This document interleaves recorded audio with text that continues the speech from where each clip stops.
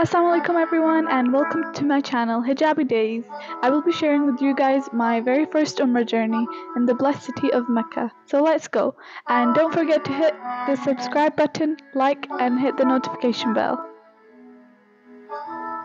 So we finally left home after getting everything done, because you guys know when you're traveling with your family, it's always chaotic, but it's always fun. So we were just heading to the airport and we were super excited because my parents have already been to Umrah once, but I've never been. So this was our first family Umrah trip together, and I was super excited, and so was my parents. And we were just headed after our security checks to our gate, where it was already time to board the plane. Currently 1:40 p.m. and we are ready to take off. So we just reached at Dubai airport and it's 9 p.m. local time, and we were just headed for the security checks, and after that I will see you guys. After the security checks, we are just taking a bus to our next terminal where our next flight will be from, and then we will change into the state of Ihram when we find some toilets there, and then maybe if we have time we'll grab something to eat. It is currently 1 a.m. Dubai local time, and we are just boarding the plane for our next flight from Dubai to Jeddah airport. So I thought I would take this time to remind myself of the important steps of Umrah, and using this book, which I really recommend. It was really good and really helpful, and I had it the whole time during Umrah. Here the pilot announced to let us know that we were crossing Miqat. It is currently 3:30 a.m. and we have finally landed at Jeddah airport. And after the long queues at the security checks, we finally got out and we took a van and we headed for masjidalharam. Finally arrived at our hotel and we stayed at Hilton Convention. It was a great hotel. I have to say their service was amazing, but at this point we were so shattered and so tired. We were going on no sleep right now, and we were just so tired that we just wanted to check in, have some rest, but they told us that we could, head up for breakfast. So we decided to go up and have some breakfast because we were really hungry at this point, because we didn't have a chance at Dubai airport to eat anything, because we were so short on time that we had to get changed into our ihram. But anyways, we had breakfast. Obviously I had pancakes because I love pancakes, and that was the only thing I had. And we had some breakfast, all of us, and then we headed to our room. We had some rest because we really needed it. We did our wudu again, and then we headed to Masjid al-Haram, moment we had been waiting for. But when we got there, it was nearly time for Dhuhr, so we decided to pray outside first and then head in. So this here is the main gate which you're supposed to enter, especially when you're performing Umrah. There are other gates, but this is the main gate, and we were just ready to head in, and my heart was pounding because I was so excited and so many emotions at once, and we were just heading in, and this was the moment. So you guys must be wondering how it got dark all of a sudden. Is because I recorded this the same day but at night, because when I first saw the Kaaba, I just wanted to be in that moment, so I didn't record it exactly then. I recorded this at night. When I first saw the Kaaba, it just felt so magical. It was so beautiful. I could not get my eyes off the Kaaba. Everything just stopped for me at that point. It felt so surreal being there, the whole experience. There were tears and so many more emotions I don't think I'll ever be able to explain, but only a Muslim can understand what being there means for them, and it was just so surreal. It's something I can't ever explain. It was just amazing. Made dua, and then we did our 7th tawaf. And then after our tawaf were done, we prayed our two rakat namaz, nafil wajib al-tawaf, and then it was time for prayer.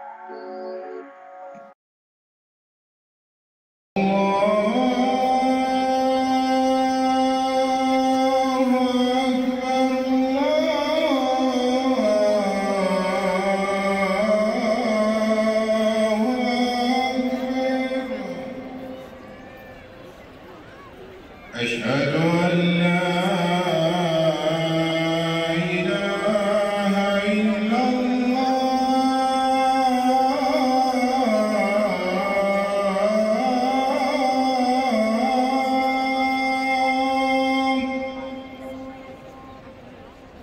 أشهد أن لا إله إلا الله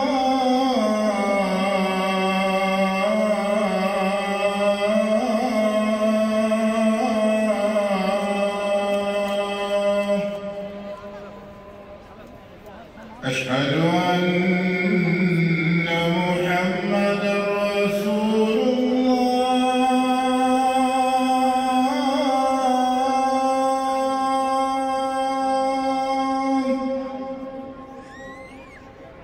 أشهد أن محمدًا رسول الله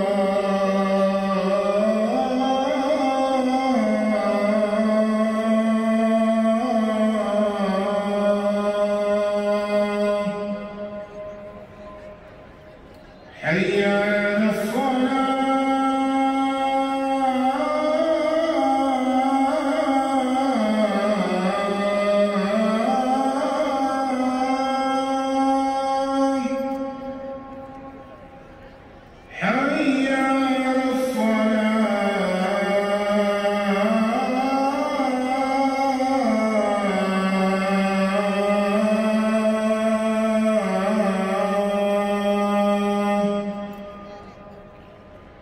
حي على الصلاة حي على الفلاح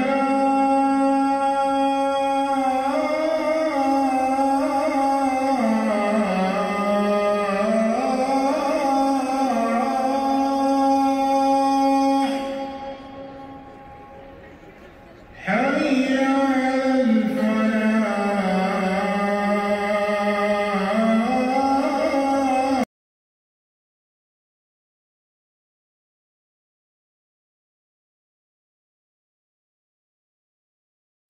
So we finished praying Asr, and then we had some Zamzam because we were really thirsty because of that scorching heat. It was so hot that we were just feeling really thirsty, but we couldn't drink too much because we wanted to finish our Umrah first, and then so you don't need to keep on doing wudu because you need to head right out of masjidalharam for making wudu, to going to the toilets, and then head back in. So we were trying to, I'm not saying dehydrate yourself, but I'm saying just try and not drink too much at a time so you don't have to keep on doing wudu. So when you're done, just head to Safa and Marwa. It's not hard to find your way around, guys. There is a huge green board which says Say on it. Just follow that and it will take you right to Safa and Marwa. And because this was, we were doing our Umrah during the daytime, it was really crowded, but it was still good.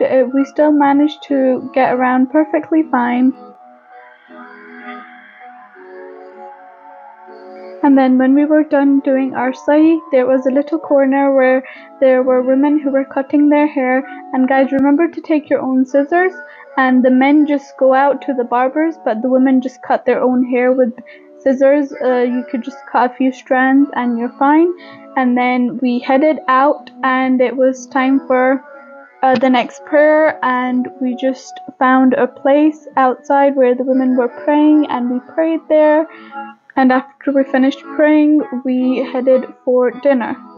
We found that Al Baik was right opposite our hotel, so we just headed there. It's like when you come out of masjidalharam, it's just like right on the street.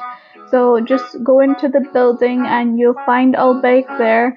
And we had food because we were so hungry at this point. After the whole day, we'd only had breakfast. We didn't have time for lunch because we were doing Umrah. We needed to get charged up, and we needed some real energy. So we had al-Bayk after the long queues, and then obviously we walked down a little bit more because we wanted to explore, but we didn't have that much energy because we wanted some dessert, but we didn't have that energy to go far, so we just had some, mango smoothie, which we found at this little shop when we walked down a little bit. So here we are. It's called Coffee Cup. It's just right near masjidalharam. So I had this and I enjoyed it and it was good. And then we headed back to our hotel and we rested there, and then we were ready for our next day. So the next day we got into Masjid al-Haram and we prayed Fajr there. And the feeling of praying Fajr was just amazing in Masjid al-Haram. And then we actually booked a cab for all of us because we were a big family, and we headed to do some ziyarats. We went to a couple of different places and I will show you them along the way. We saw these beautiful buildings along the way, and I just thought I had to record them. So the first place we arrived at was Mount Thawr. It is where Prophet Muhammad, peace be upon him, and his companion Abu Bakr radiallahu anhu were leaving Makkah to escape persecution from the Quraysh, and they sought refuge in the cave of Thawr, and a spider quickly spun a web across the entrance, preventing their enemies from finding them. And this is all mentioned in Surah Al-Ankabut. So we had a little look around, and we didn't go all the way up to the cave of Thawr because it was a bit of a trek. I think it was like an hour or two trek, and we really didn't have that much energy because we were tired from all that traveling. But we did go into this little thing where people were sitting and they were selling stuff like stones and rings and some other really nice things, and we got some bird food, and there were lots of pigeons, and it was nice, it was beautiful, and we had a little look around, and then we headed to our next place.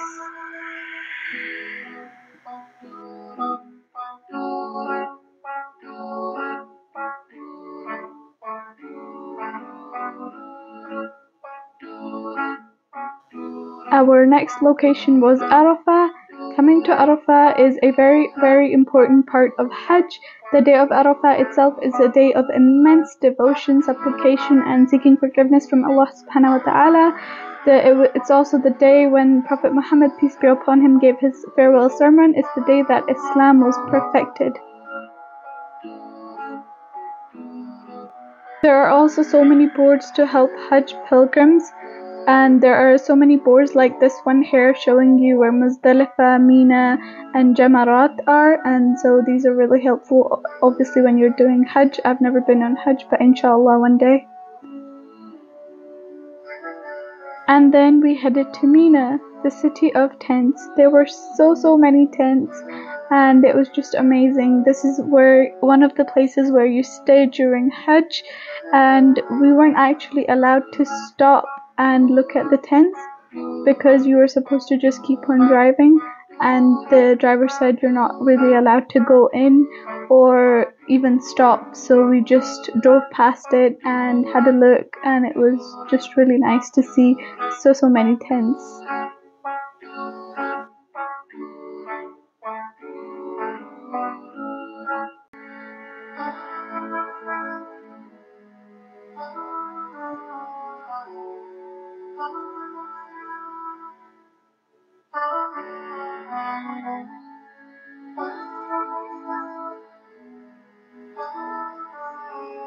The next place where we stopped was to see the 3 pillars of Jamarat, which represent Ibrahim a.s. temptation to disobey Allah. And we only briefly stopped there and then headed to the next location.